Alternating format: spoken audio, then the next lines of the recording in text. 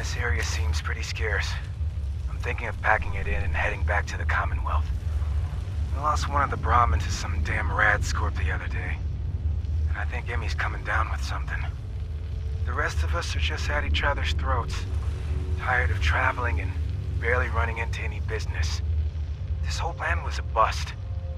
As it is, we barely got enough to pay for our losses.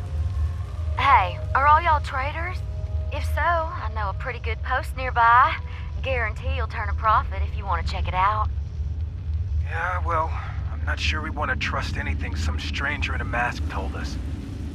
Sure you're not some sort of raider? I ain't no raider, and I only wear this mask on account of some Yaogwai wanting a piece of me a while back. It's up to you folks.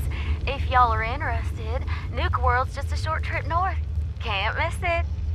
Just tell them Dixie sent ya, and they'll treat you and yours like y'all are family. We'll talk about it. Thanks for stopping by. Maybe we'll have to check out this Nuka World outpost before heading back. Could be worth a shot. I'll have to talk with the others, and hope no fights break out this time.